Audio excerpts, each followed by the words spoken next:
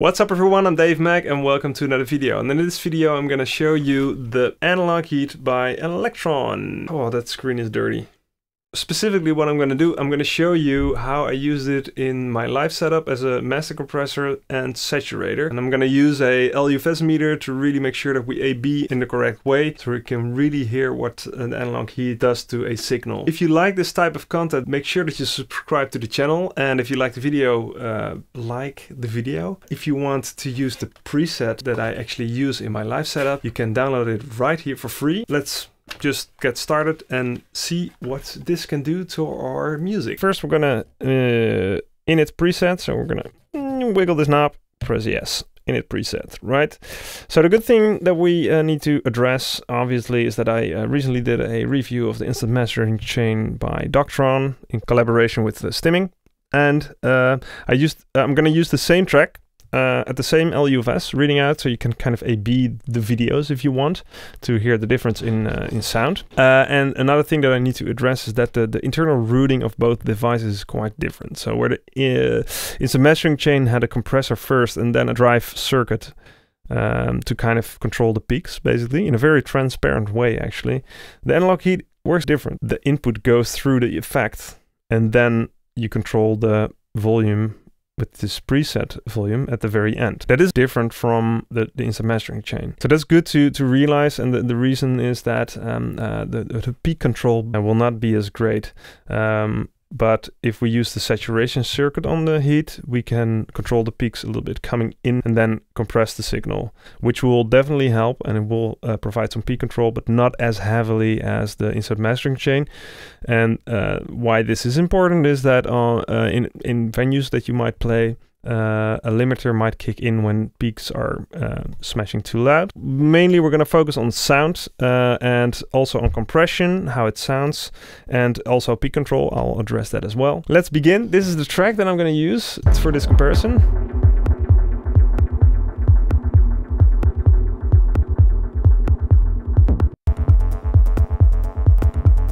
And you can hear it's yeah, quite a bit softer than I play live, but the reason that I choose this track is because it has a lot of ambience, reverb, long notes in the background, and therefore compression will be very obvious and very audible to us, and you can really hear what analog heat will be doing to the signal. I got the question in the previous video if I can also A/B with a track that is a bit harder and has more hi-hats. Essentially you will get the same effect when you play harder techno with a lot of hi-hats. The same breathing happens, only with hi-hats. So focus on the long notes in this track and what they do and how they kind of move with the compression that is happening. So first of all, we're going to set the levels first, and this is very important.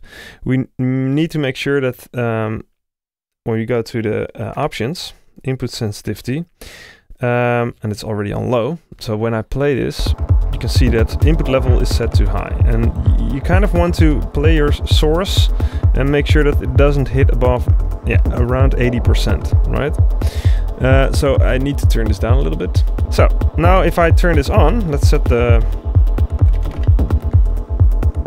drive to 0, the width to all the way up, preset volume up. I'm gonna turn it on, and you can immediately hear a drop in volume. Yep, even more. So that's one of the downsides of the heat. I think I wish they would add a option where you can actually get rid of that extra bunch of headroom that they give you to compensate for the huge resonance on the filter. It would be nice if we can turn that off, but yeah, it is what it is. I'm gonna turn the filter off. We're gonna set this to saturation, and we're gonna turn up the drive until it kind of reads out the same minus 19.4 LUFS. So what I'm gonna do, I'm gonna set it like this. Still fairly transparent. I'm gonna set this to minus 19.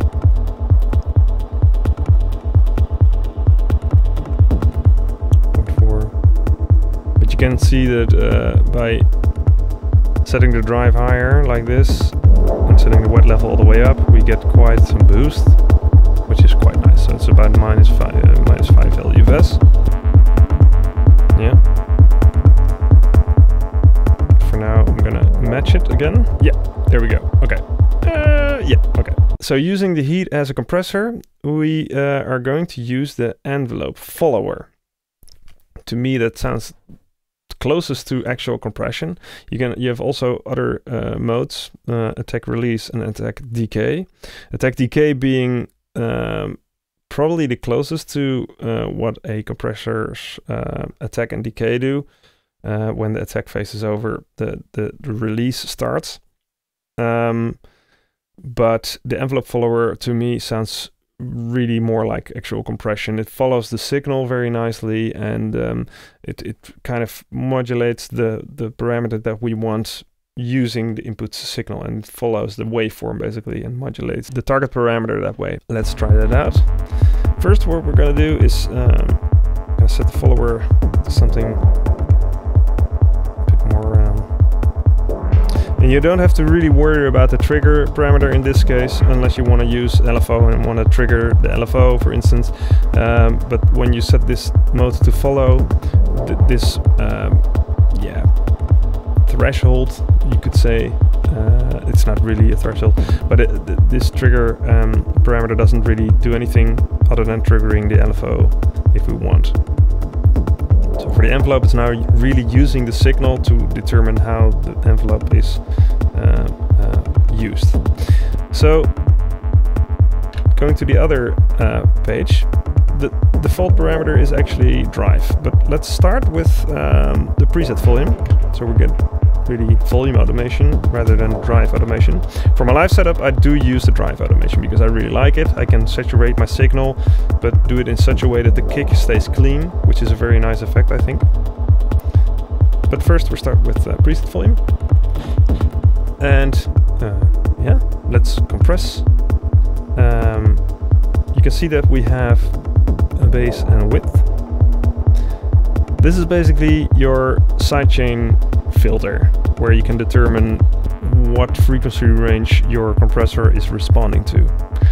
And here we have an attack and release, so let's start with them at 0, which is way too low, of course. And then we're going to set the depth, and I'm going to set it to something very extreme so you really can hear what's going on.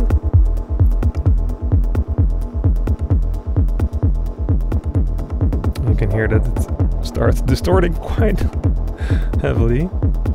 And that's because both attack, mostly because of the attack, right? It's now so fast in its compression that it actually squashes the signal until it distorts. We don't want that, so we set the attack a bit higher and the release as well. And now you can start hearing that compression vibe. And I set the depth to something very extreme, so it's very audible what is happening. I'm gonna set the wet level to compensate for this.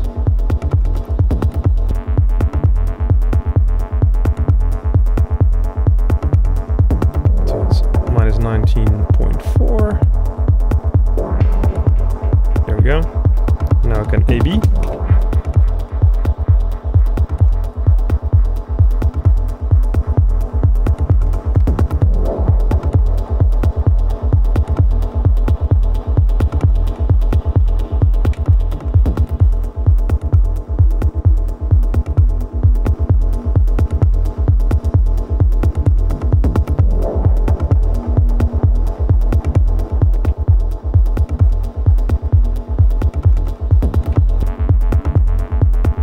So you can hear it's actually quite nice compression, even with depth all the way to 0. We might want to set the base of the base width filter, which is in essence a high pass filter, to make sure that it responds mostly to the base, not the sub, which might overwhelm the way the volume automation is applied. And I'm also gonna set the follower a little bit. So here you can see if I set the follower higher, the depth becomes a bit more obvious. So let's set it to minus 12. This is actually, so this gives us a lot of range on the depth parameter. So let's, and I you can see how extreme it is. So let's dial that back a little bit.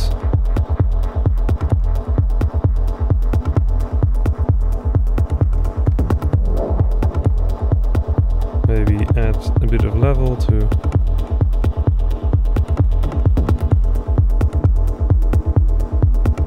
So now, see, I've run out of the wet level boost. The preset volume is max.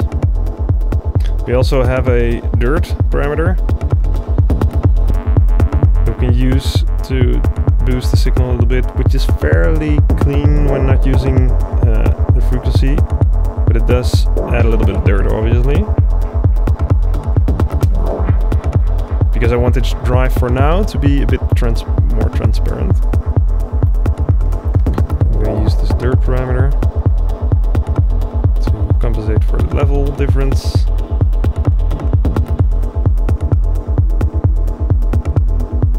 There we go. Now we're going to A/B.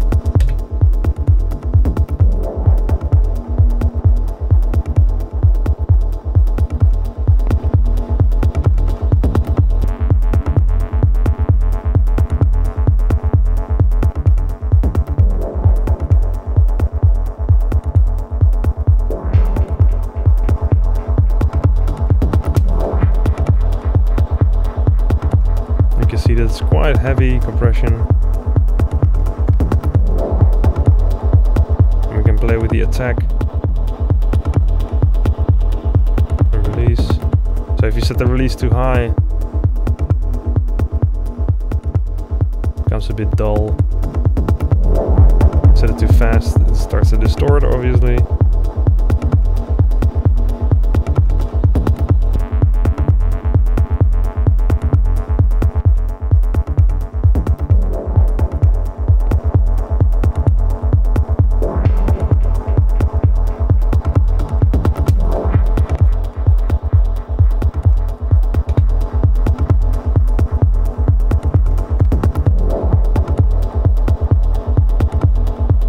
Okay, so this is quite clean in its compression. You can also use Clean Boost for this, which is even cleaner. It's still quite heavy, this compression, but I just wanted to show you. I wanted to show you. And now if we use the Clean Boost, we can set the drive a lot higher to compensate for this volume difference.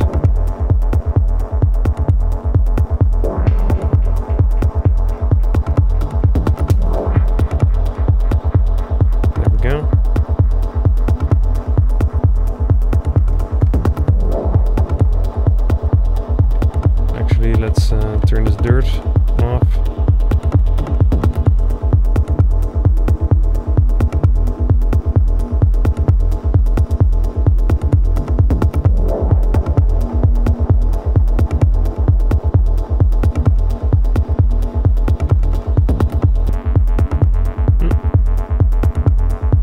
There we go.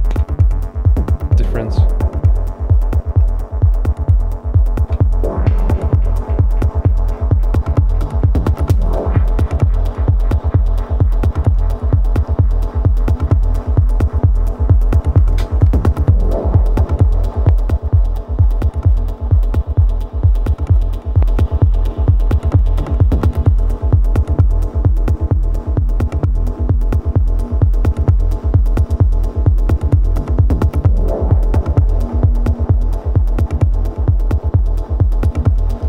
See that I'm constantly adjusting the volume when I change attack settings, release settings, the depth of the compression, to make sure that when I A/B, I can really hear what's going on.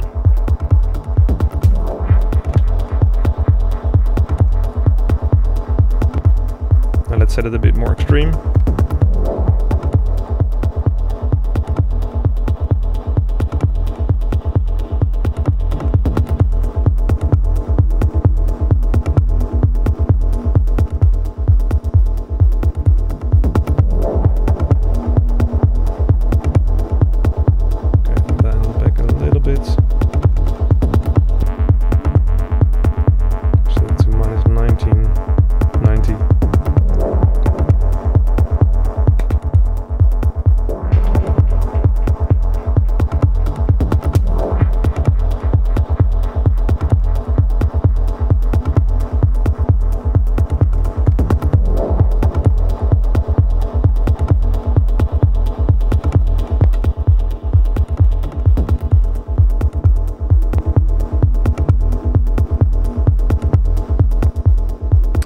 quite transparent, right? With the clean boost, you can hear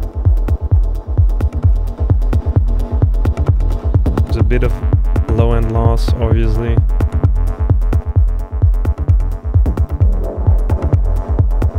It's not as bad as with the saturation mode. You can compensate this with low boost.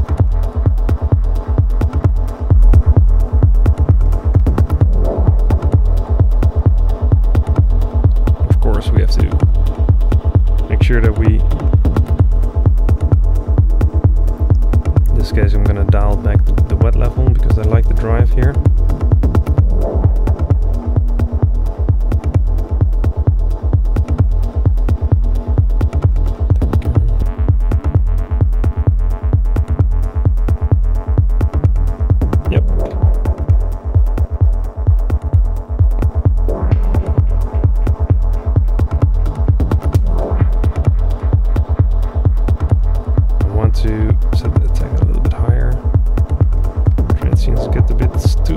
Right now.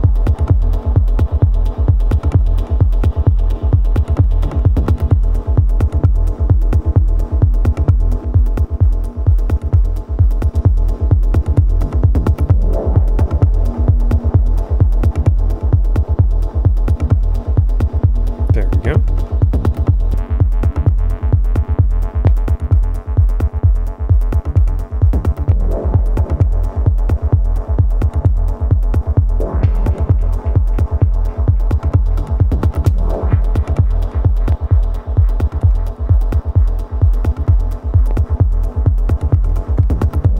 This is quite heavy compression, obviously, but it's also to kind of show you how it sounds, what it can do to your signal.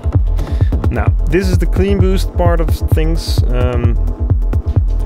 One last thing I want to kind of show is the in a break. There's still some low end, how it breathes with.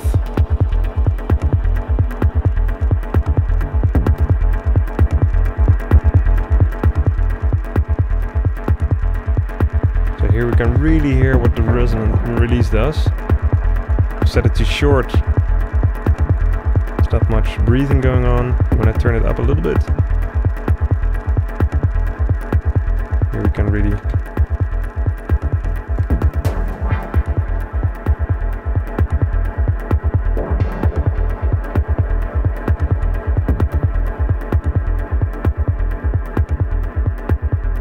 turn it all the way up, it becomes quite dull. But I think this is actually quite nice.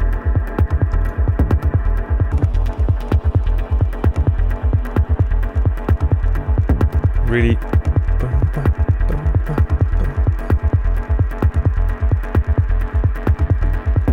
that emphasizes the groove quite well. So I'm gonna turn it back to the part where there's more beats. Turn up preset volume again.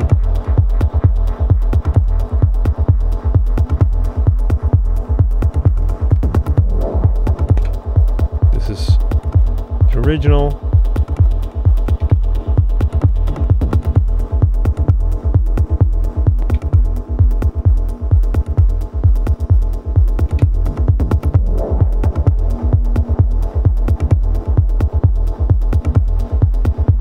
See? So, quite nice. Now let's look at the peaks, yeah? So when I turn it off, the peaks hit around -7.4, yeah? The highest. -7.5, -7.4, yeah, and now I'm turning it on.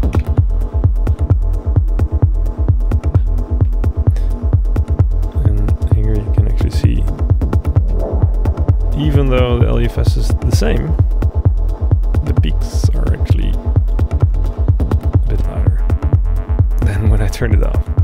So you can see that this is, you know, it compresses the signal, but it doesn't really do the peak control because it doesn't go through a drive circuit afterwards.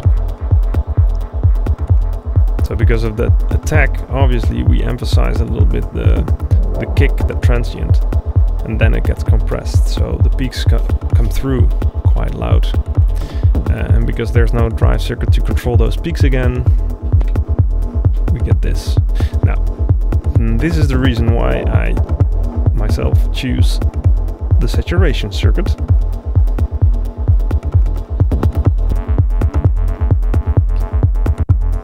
I'm gonna leave the settings the same and make sure that LUFS readout is the same as well. There we go.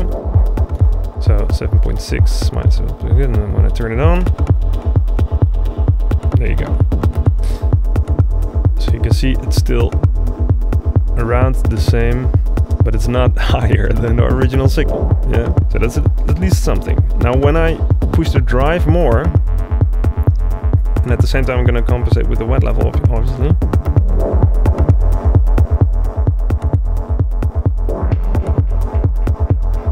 I'm going to again exaggerate it a little bit so you can really hear the distortion going on. Alright, so that's a bit... a lot of breathing going on, you hear? So now you can actually see that the peaks are a bit less loud. See, minus 7.4 when I turn it off, and when I turn it on, we get minus 8.5, around minus 8.6, something around those lines. But yeah, you can obviously hear the distortion on the kick, which may or may not be desirable. So now I'm gonna stop the track for now. So I hope this gives you a good idea of what the heat can and cannot do. It can compress your signal, it can glue the mix together. It won't really control your peaks that well. Now the thing that I use is actually, for my live setup, I actually modulate the drive rather than the preset volume. And this gives us this effect. The dry signal. Now turn this on.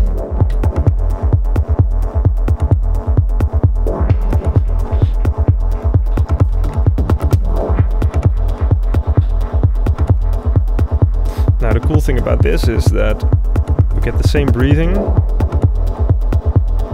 Again, I have exaggerated quite a bit to make it very obvious. Let me turn this down a little bit to compensate for the volume.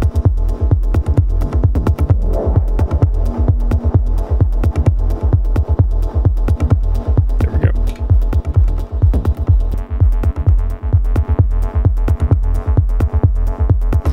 So we get a hint of saturation in between kicks, basically, because of the attack and release settings.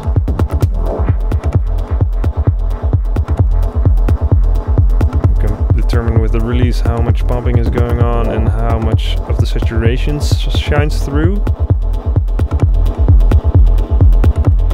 You can hear that the kick stays quite clean because of this technique.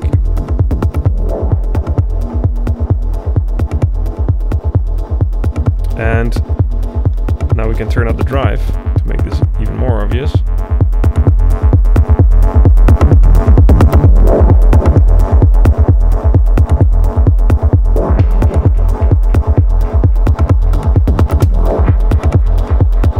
You can hear that if you focus on the hi-hats,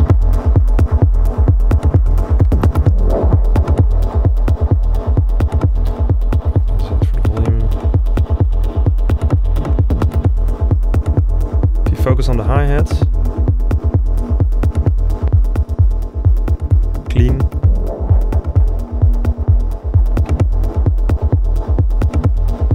distorted. Same breathing happening as with the preset volume, but now in between the kicks, things get a bit saturated. So obviously this is this is quite extreme. I'll show you my preset quickly, which is also called heavy compression, so it's still quite heavy. But for my live setup, it works great. My input signal tends to be a little bit lower, so I'm gonna actually compensate for that and mess up the settings that I used before. But now it's minus 22 LUFS. Yeah, let's compensate for that. Saturation was a bit too heavy. Because I really make sure for my live setup that I have more headroom in the input at the input stage. Because, you know, if there's a groove in my live setup that is a little bit louder, you know, you have to make sure that there's still room for it not to clip.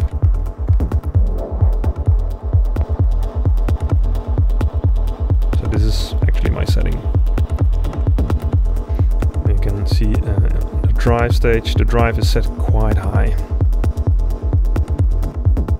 And for the live situation, the wet level is all the way up, the master volume is all the way up, the preset volume is all the way up, and on the filter dirt, if it's needed, I turn that up to get more volume even, rather than grabbing for the gain knob on a DJ mixer, for instance.